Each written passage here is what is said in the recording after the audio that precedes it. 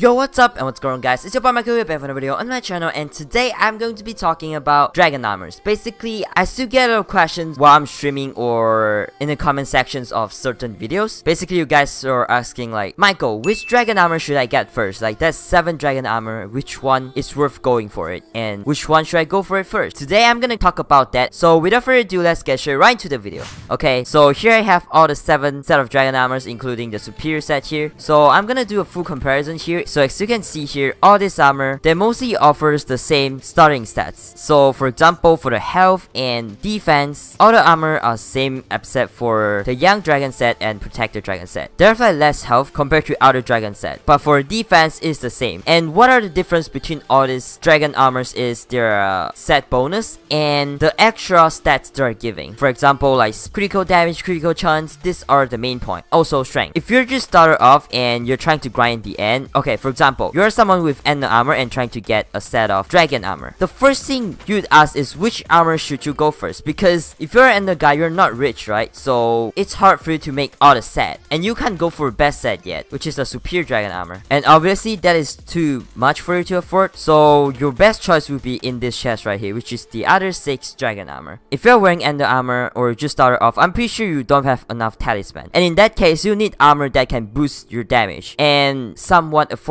So either you're gonna get unstable or strong, but personally I think if you just started off, I think you should get the unstable set first, because you need that extra critical chance. Because if you guys don't know, if you wanna grind in the end, critical chance is very important. You can only do more damage with critical hit. The unstable armor is actually gonna help you, so in total it gives you like extra 20 critical damage, 20 critical chance, and 60 critical damage for a whole set. And just ignore the set bonus for this, it's useless, just strike lightnings. And it doesn't offer you extra strength, which is quite sad, but if you put golly on them, you get extra 10 strength, which I would say it's pretty good. And each unstable fragment is like around 10k to 15k right now, so I would say you should be able to get the set below 3 million, which is a pretty good price for useful dragon armor. Alright, and then after you have the unstable, or you just want to go for damage, okay, you want to fight dragons, you want to maximize your damage the most budget way, you could either upgrade your bow, but dragon hunter is obviously too expensive. The next thing you could do is you can get a set of strong armor, because strong armor actually offers you more damage compared to unstable, like so much more damage. If you guys don't know, strength in this game is so much more important for damage than critical damage. But in this case, the worst part about this armor is it doesn't offer you extra critical chance or critical damage. Therefore, you have to make sure that you have 80 critical chance, or you could just go for unpleasant reforged like I'm using here, because I don't have enough critical chance. You need to at least have 80 critical chance, because when you drink a critical potion, then your critical chance will be at 100%. If you have 80 critical chance, then this set is very good for you. Just go full godly and you'll be able to maximize your damage. Superior only does a little bit more damage than strong, by the way, but the set bonus is very useless, just basically boosts the expel of the end ability. And yeah, for strong armor, each fragment is like 20 to 25k on the auction house right now. So like you should be to get your set around 5 mil. So 5 mil and you'll be able to maximize your damage and do as much damage as a superior armor. Then I would say just go for it. Now for best armor, I actually reviewed this armor before, but I'm just gonna summarize this. Okay, so basically the set bonus of this armor is superior, but basically boosts all the stats by 5% and increase the AOTD ability by 50% for the damage. And the best part about this armor is it is actually good in overall statistic. It is because it offers you strength, critical chance, critical damage, speed, and intelligence.